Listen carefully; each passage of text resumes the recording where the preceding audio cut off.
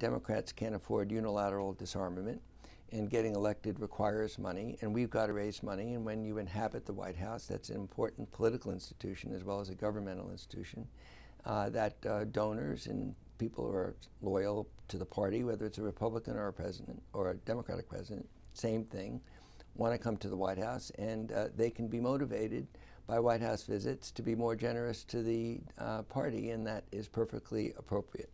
We found, looking at President Obama, under President Obama, there have been a lot of what you might call perks handed out. Invitations to bowl at the White House bowling alley, invitations to special functions and dinners. Do you think that's appropriate? I not only think it's appropriate, I'm as shocked by hearing that as Rick was when he learned in Casablanca that there was gambling going on in his casino.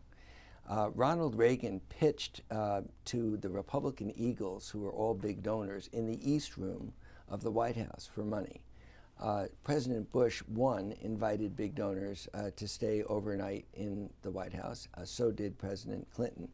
I would think even George Washington, before there was a White House, invited his friends and benefactors to come visit with him.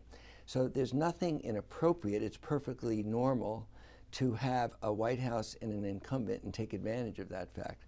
What is not appropriate is when Republicans oppose campaign finance reform and then use a double standard and accuse the Democrats of being different than they are, which is what happened when I was at the Clinton White House. They acted as if they were shocked that we were using the White House to reward and to energize and motivate our base to continue to support the Democratic Party. When it comes to fundraising, I never heard Barack Obama say, I believe in unilateral disarmament. I believe in giving the White House back to the Republicans and the Congress back to the Republicans because we're not going to do what they do and raise money. I don't think anybody expected Barack Obama to disarm. If we have campaign finance reform, then of course there's equal treatment. But so long as Republicans are raising money, we have to raise money, and we won the White House. We ought to take advantage of that.